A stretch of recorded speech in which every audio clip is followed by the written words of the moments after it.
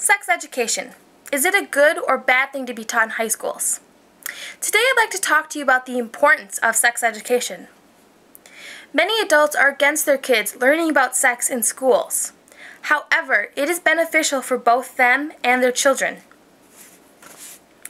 I feel that the 2 years of sex education that I had received in high school benefited me. It taught me of the dangers and the consequences that come with sex. And with this knowledge, I was able to make better choices about sex. In order to understand why sex education should be taught in schools, we need to look at the statistics of teenage pregnancy, health concerns, and why sex is a big issue with teenagers. Let's take a look at the statistics of teenage pregnancy.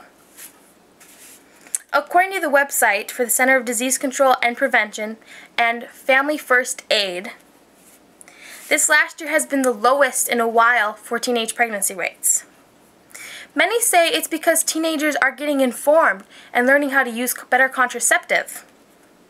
But still, it's not enough. Each year, 750,000 women between the ages of 15 and 19 become pregnant.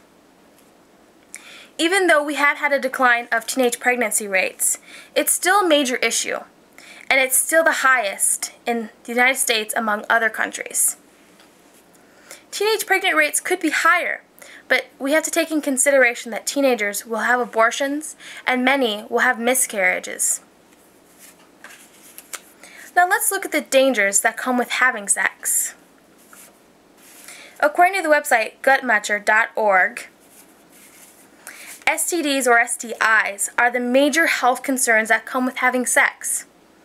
Even though teenagers only make up 1/4 of the sexually active population, they account for 9.1 million cases of STDs or STIs each year, which is half. STDs are now more common in teenagers than any other age group.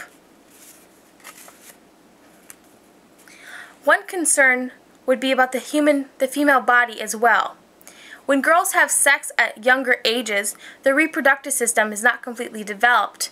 They could actually be physically hurting themselves, which could prevent possible kids in the future. Now that we've seen what can happen when you have sex, let's look at why. Curiosity. Curiosity is a big reason why sex is such a big issue. When teenagers do not get answers from their parents, they go looking for the answers themselves, which might mean being curious about sex and having sex. By having a sex education class, questions can get answered and curiosity can be eliminated.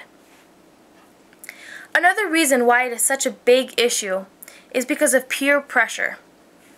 Many teenagers feel peer pressure from their classmates and from the media, which promotes sex. Sex education can not only inform teenagers about the dangers and consequences of having sex, but it also can help them deal with the peer pressures and overcome peer pressure. I asked my classmates, why is sex education taught in some schools and not others? They responded with, sex education is taught in some schools and not others based on what parents and staff members of the board deem appropriate. For example, my father went to a Catholic school and they did not teach sex education because it was against their religious practice. Religious schools probably won't teach sex education. However, bigger schools with more students will have a sex education class. But it all depends on the parents and the staff. Parents can sign permission slips allowing their kids to learn or not to learn about sex.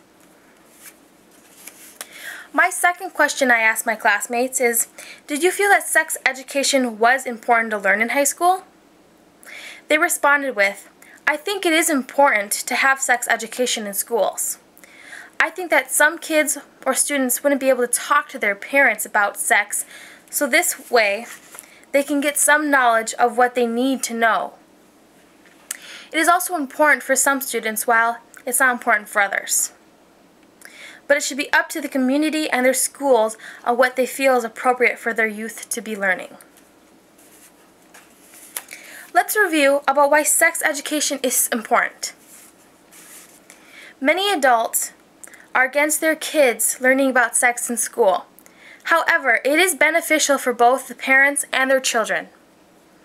Now that we've looked at teenage pregnancy rates and the dangers of having sex, we know it's all because of a lack of knowledge.